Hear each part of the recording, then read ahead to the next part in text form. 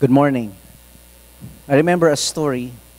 There was a little boy who, for the first time, invited his mother to their elementary school parent-teachers meeting.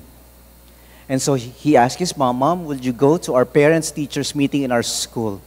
To his dismay, his mom said yes. And so at the school, this mom was mingling with the people, but the little boy was embarrassed to show and to introduce his mom to the people. Because his mom has a big, ugly scar on the right side of her face. And so the little boy was hiding and not showing himself to his classmates, to the parents, to the teachers, because he was so embarrassed about his mom's ugly scar on her face.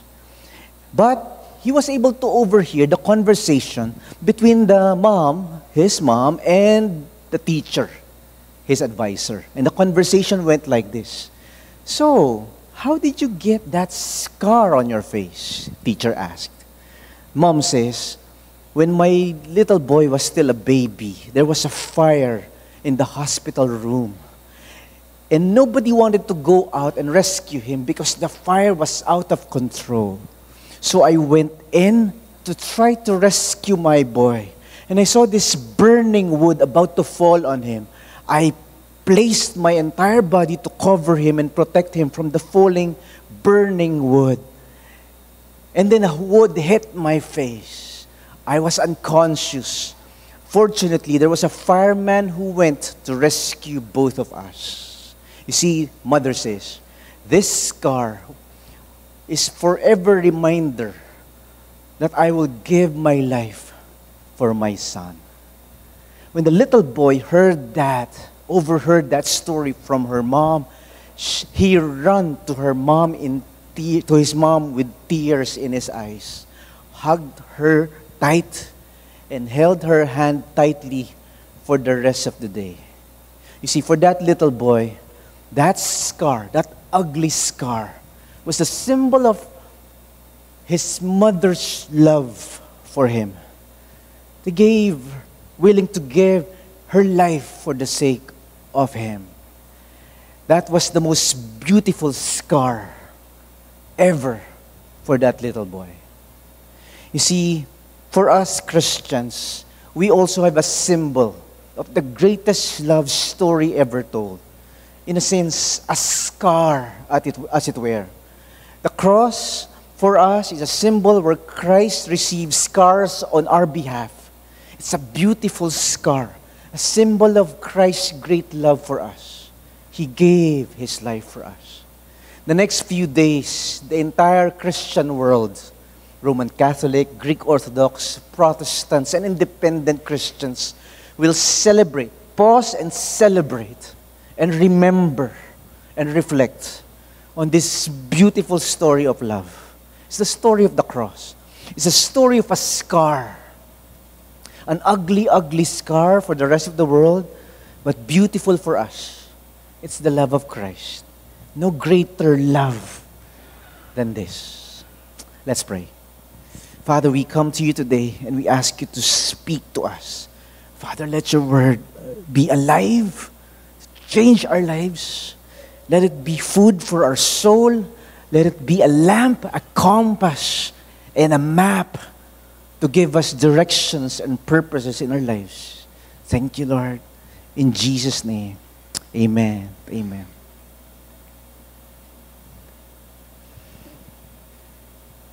Today we'll be trying to reflect on a passage that speaks of the love of God in many, many, many, many ways, in various forms. And it's found in an imagery, in a metaphor of the vine and the branches. Let me show you a portion of this.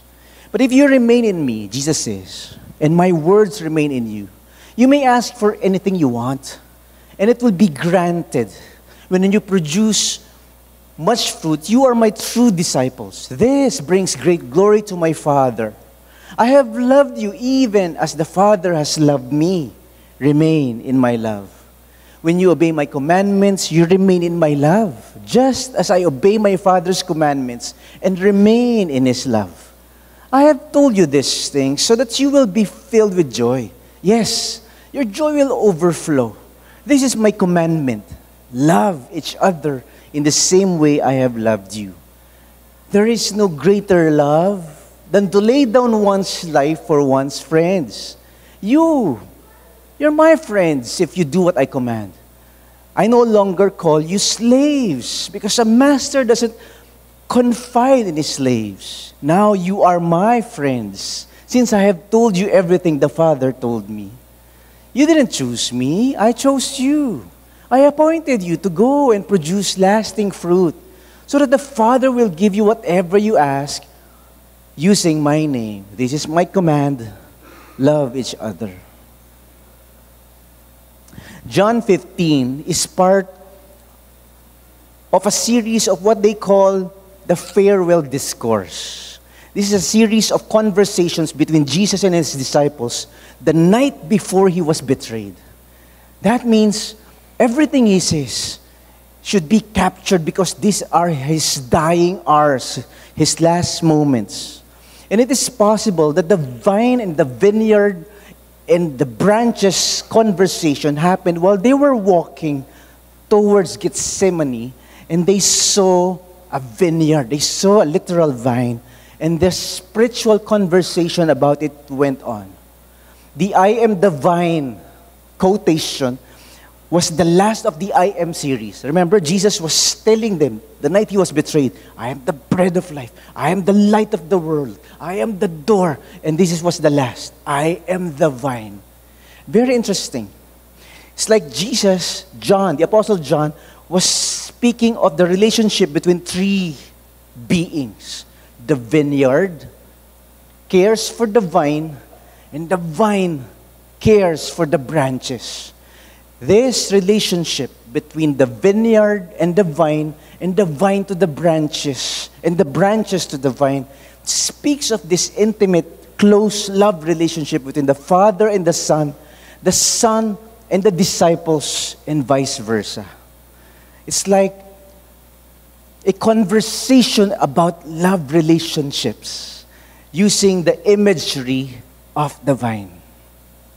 So there are at least four very, very important truths about the love of God. No greater love that we can discern from this passage. Beautiful. And this is the first. God's love involves mutual passions. In a sense, the word remain in my love has been repeated 3 times in this paragraph. It implies that love is a two-way relationship. Alam niyo ba, wala daw relasyong tumatagal pag yung isa lang ang nagmamahal. No relationship survives if it is not a mutual passion. It's not a mutual feeling. It's not a mutual commitment. That is why our relationship with God was called a covenant. That means 2 parties agreeing and committing and loving each other. And so this is a mutual relationship. Since the beginning, from the Old Testament, from Revelations to Malachi, God was the initiator, and He invites a response. So the Bible is replete with passages that somehow speaks. We catch a glimpse, not totally, we catch a glimpse of the heart of God. It's a mutual love relationship. I love you. You remain in my love. So it's like God initiates, we respond. God instructs, we obey. God invites, we come. God calls, we believe. God loves, we respond, and we remain in love. So what does it mean to remain in His love? In the New Testament, it can be spoken of as to continue, to dwell in His love, or to abide. But in the modern language, we might say to hang out more often, or to be close to someone. That's what it means to remain in His love. In the Message version, it was paraphrased as, make yourselves at home in my love. Ah, nice. In the Passion paraphrase, it says, "You must continually let my love nourish your heart." It speaks of a continuous, ongoing love relationship with Jesus Christ.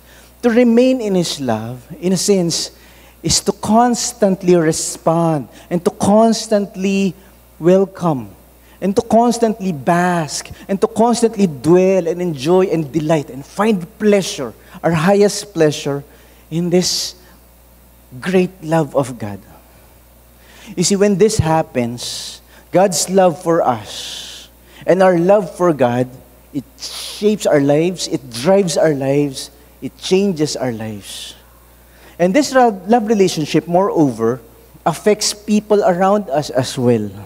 When we encounter the love of God, we understand how it is to love others the way God loved us. That's the way it works. It's the law of a passionate love. People who are in love, you notice, you sense, something's different and fresh. Something's beautiful and changed and transformed in that person's life. When you fall in love, we begin to love others as well. You see, our society portrays love as a feeling, no? So the shows that we watch, the songs that we hear, and the books we read talks about love as a mere feeling. And that's true, love is a feeling, but love is more than just a feeling. It's a decision. Love is a commitment as well. So if you've been married for more than a week, you will by now know, those who have been newly married, that love is there whether you feel like it or not. You serve your spouse when he or she is sick. You drive her or drive him whether you feel like it or not. You take care of each other. You talk to each other. You care for each other whether you feel like it or not. Why? Because love is not just feelings. It's a commitment. It's a deep, deep confidence that somebody cares for me, whether he says anything or not, whether he expresses feelings or not, whether he touches me or not. That's love. That's love. That's what the world missed. It's like we are into this roller coaster of feelings and exciting, romantic, dramatic encounters after another, and we lose the essence. Jesus says, "If you keep my commands, you will remain in my love." That's how we remain in God's love, when we obey. And then we love each other. The command is that we love each other. The second important truth about this beautiful passage in John 15 is this: God's love brings joyful results. One, it brings results to our requests and petitions to God. But second is, there is this joy, this sense of joy. You see, human joy in a fallen world, at best, is momentary, shallow, incomplete, until human existence is overtaken by the love of God. Then we understand the difference between the fullness and the pleasure and the delight we encounter when we are loved by our Maker, compared to the shallow, momentary, and artificial feelings of love and feelings of joy that the world offers. You see, we were made for the love of God. There's no other way that a human being finds purpose and fulfillment unless we understand that this God wants to be a father to us. And this God wants to have a love relationship covenant with us. Until we understand and encounter that, our lives were like a ship without a sail, drifting and coasting along from one shallow joy and shallow relationship and shallow love to another. That's why we have so many addictions. You know why? Because deep in our heart of hearts is a craving for this love. It's a craving for this lover of our soul. But the problem is we're looking for this love and this ultimate joy at the wrong places. We thought sex can make us happy. We thought money can make us fulfilled. We thought applause and toys and accumulation of wealth and things and achievements and fame will make us complete. The truth is, until we meet God, we have nothing. We live empty lives. As the poets would say, we live in quiet desperation. Nobody knows. We flash a smile. We have nice cars and nice houses and nice family and nice selfie of our families. But deep inside, if we don't have God and we don't have the love of God, we don't have joy. That's why John 15 says, your joy will overflow if you remain in my love. It's a beautiful imagery, branch and the vine. We are connected to the true source of delight, the true source of pleasure, and the true source of joy. And that's Jesus Christ. And so to find love that brings joy is through a relationship. That is why the love of God is the greatest. Our lives will never find meaning. We'll never find fulfillment unless we encounter this love. I know this for a fact. My life has been characterized by a searching, a seeking for thrill after thrill. I have so many addictions. I have so many relationships. I have so many medals and trophies. But at the end of the day, I felt so empty inside. This is the plight of humanity. That's why the good news speaks of this love. The love that never fails. The love that satisfies. Even when we become born again, when we are believers, when we abandon this love, when we forsake this love, we feel miserable inside. See? It's like we're going to heaven and assured of eternal life, but we live in condemnation in hell. Deep in our hearts, we say, something's missing with my Christian life. It's because we have not abided and remained in the love of God. But the good news is, this love of God never changes. See, the book of Romans says, neither death nor life, neither angels or demons, neither the present or the future, neither anything in all creation will be able to separate you from the love of God. It's amazing how powerful this love is, how faithful and consistent this love is. You can never find any kind of love in this world. Because human beings, we're sinners, we're failures, we hurt, and we don't follow through with our commitments and our promises. That's why when we try to find joy from people, we'll always be disappointed. But if our source of joy and source of happiness is the one who is truly, truly love, then no matter how people fail, we just show love in spite of their failures. Because they are not our sources of happiness. God is. Does that make sense? That made sense to me a few years ago. I realized that my wife, my child, or my friends, or anyone else could really, really make me happy. Only God can make me happy. And so, this happiness and this joy and this love overflows to whatever relationship I have.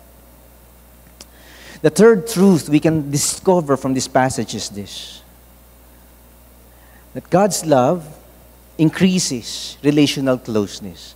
I like this. This is my favorite. The change of relationship from servants, from slaves to friends. It's mind blown. No? It's like so radical. The difference is not in the attitude, but because both servants and friends obey. The difference is in the communication. Better yet, the difference is how they relate. Servants or slaves, they blindly obey. But friends, it's an entire ball game. They are taken into confidence. A slave does not have a close relationship with the master. But friends, that's different. A slave does what he is told to do. But a friend will do things for the sake of friendship and for the sake of love. Ooh. A slave lives under the emotions of fear and duty and obligation. Many Christians are like that. Very sad. But a friend, is motivated by love and joy. Iba daw ho ang usapan pag barkada mo. Iba rin ang usapan kapag boss mo kausap mo. There is a whole world of difference between relating with your boss and relating with a good friend. You know this deep within your bones. When your boss is around, he is not friend. Imagine if I communicate with my boss like I talk to my friend, I'm fired the following day. But can you imagine if I talk to my friend like I talk to my boss? The friendship ends right there and then. But if your boss is actually your friend, that's a different mechanics. That's a different chemistry. If your boss is your best friend, it's like, it's not in the box. Jesus says, you're my servant, but now I call you friends. This love changes the way we see ourselves. For the first time in our lives, we understand, we value, we matter, we're acceptable, we're special because of the love of God. You see, some of you know me, I grew up feeling unaccepted, unloved. My whole life was a life of performance, trying to earn my father's love, trying to please people and earn their favor and approval and acceptance. It's a very, very exhausting life if you come to think of it. Trying to impress every people all the time, trying to please everyone, make sure that I get good grades, my principals and my teachers approve of me. But when you encounter the gospel, you start to rest. It's like you enter a season of rest. It's like, finally, I don't have to impress God. That's the gospel. So if you live your Christian life into performance mode, what does God think of me? Does God hate me? Does God condemn me? I'm a failure and I made these mistakes. Maybe God does not love me anymore. If you're into that mode, you have no rest. You have no peace. You don't remain in His love. But you notice, when you understand the clarity of, hey, you're not my slave anymore. You're my friend. Something changes. First, it changes the way you see yourself. The way you approach God, and the way you approach the relationship with God. The way you see the world, it's different. It's one of the truths that is viral and contagious. I'm a friend of God. It changes everything. You see? It's so revolutionary. That's why they call this the good news. The truth that changes how we see ourselves in the light of God's love. We're valuable, we're significant, we're precious, we're acceptable, and we are loved. That is who we really are. God's love radically changes our identities. This love changes how we view our lives and our purpose and our existence. Jesus Christ died on the cross for me, and because of that, God made me His friend. Christ made a way for me to find God's love. That's the truth of God's Word. The final truth we can discern from this passage is this. God's love includes sacrificial actions. The greatest thing a person do, this passage says, for his friend is to die for him. See the sequence? You're no longer my servants, you're my friends. And the greatest thing a friend can do to a friend is to die for the one he loves. That's amazing, no? It's like Jesus is saying, the only way I die for you is I show you my highest love. And that's sacrifice. That's the meaning of the atonement. Jesus dies for people He loves. This lays out the standard of love Jesus' disciples are to show to others and to one another. This is also a repeated phrase. You love one another. This is my command. You love one another. And when you love one another, I'm not talking about saying nice words and giving nice things. He says, I'm talking about giving your life as I gave my life to you. That's the love he's talking about. He's talking about a love that he exemplified, that we ought to emulate. Parang sinasabi ni Lord, bibigay ko ang buhay ko sa inyo dahil mahal ko kayo. Kayo, magmahalan din kayo. Parang sinasabi niya, magbigayan din kayo ng buhay niyo sa bawat isa.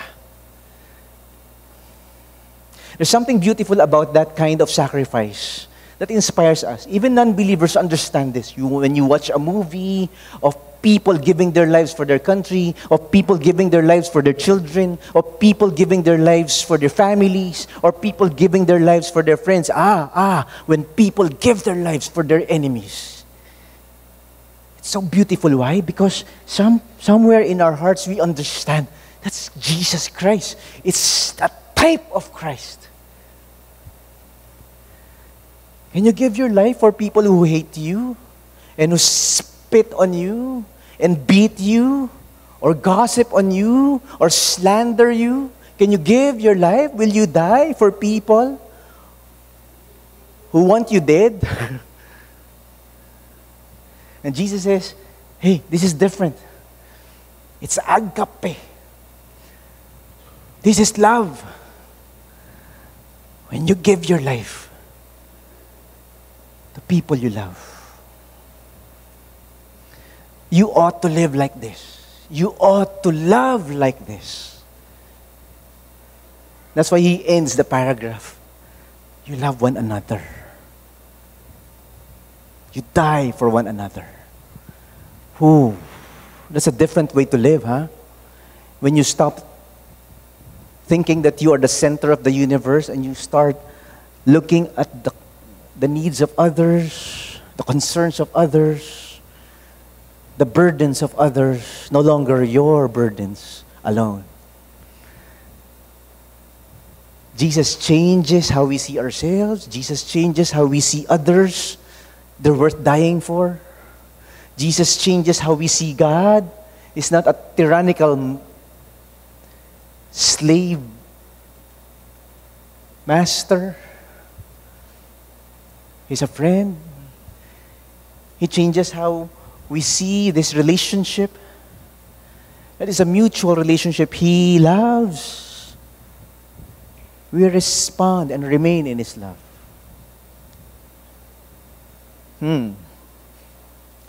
That's why 1 John chapter 3:16 also says this.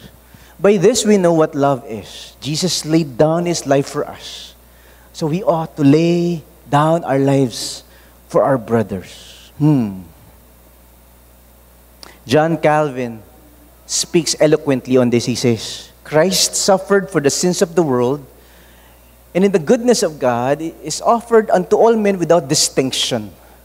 His blood being shed not for part of the world only, but for the whole human race. This is very consistent. God sent Jesus Christ into the world that the world through Him might be saved. And that is the reason why Jesus is referred to as the Savior of the world. In dying for the whole world, Christ tasted death for every individual person, which makes Him truly the Savior of all men. That is why the highest expression of God's love for the whole world is Christ dying for the sins of the world. Jesus was declared by John the Baptist as the Lamb of God who takes away the sins of the world.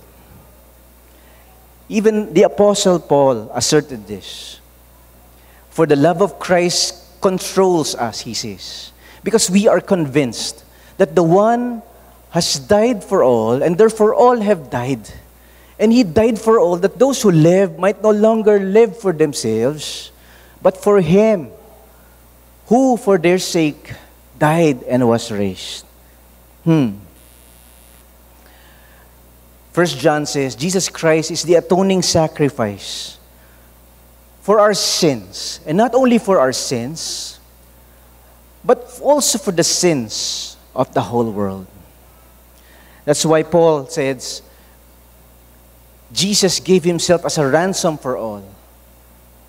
And because of God's unlimited love and God's desire to reconcile the world to himself, Christ died for all individual persons in the world. That means God loves all people. He desires all people to be saved. And those who believe in Christ receives this free gift of salvation. Remember the movie during my time, in the 90s? The movie Titanic. I saw that movie 5 times. Maybe some of you saw it more than 5 times. And every time I see that movie, I cry. And there was this portion of the movie where Jack is holding Rose's hand, and Rose was on a plank of door or wood floating. They're in the middle of the sea while the huge ship Titanic was about to sink. And Jack cannot stay with her on this floating plank of wood, because if he does that, both of them will sink. So Jack sacrificed himself and stayed on the water. And then they were holding hands, googly eyes, staring at each other, and this romantic violin, background music going on, and everybody in the theater is crying, and they were saying goodbye to each other. Jack, don't let go. Rose, Jack, Rose, Jack. Remember that, no? Very romantic. And then Jack finally lets go. Rose lives. Jack dies.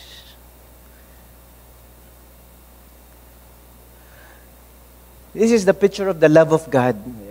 Imperfect human stories will never suffice to describe what Jesus did for us. But that's the love of God. He gave his life. He gave his son to die on our behalf. He gave every one of us, every person, a chance, an invitation to experience this love. This love changed my life. I grew up starving for love, looking for love in the garbage places. And every time I go to the garbage, filled my stuff with false love, I felt more empty and more hungry.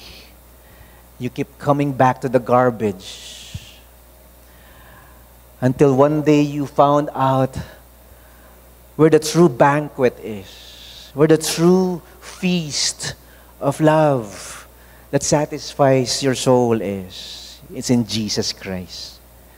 That's the message of this week. It's the message of a God who became human and gave his life so that every person has a chance.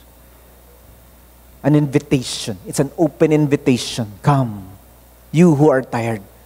Come, you who are thirsty. Come, you who are sick and heavy laden. I will give you, if you come, I'll give you rest.